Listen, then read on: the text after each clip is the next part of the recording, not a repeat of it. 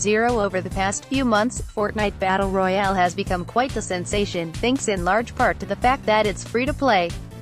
This puts it in stark contrast to PlayerUnknown's Battlegrounds, the other giant of the Battle Royale genre, which costs $30 upfront.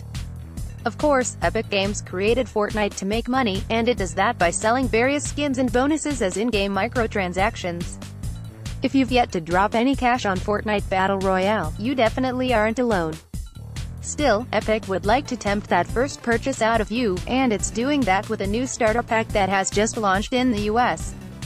We knew such a bundle was coming, as recent rumors have claimed as much, but now it has arrived on PS4, Xbox One, and PC. The starter pack will set you back $4.99 and grant you Fortnite's Rouge Agent outfit and Catalyst back bling. As far as Fortnite skins go, this is pretty tame, but it also isn't the main draw of the starter pack.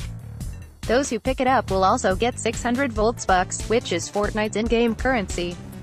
600 volts bucks would normally set you back around $6, so at $5, the starter pack is a pretty good value for the money.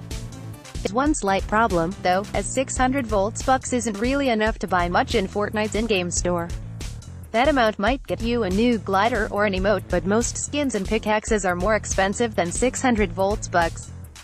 So, while this is a good deal, you're likely going to have to plop down some more cash if you want to purchase anything really cool with V-Bucks.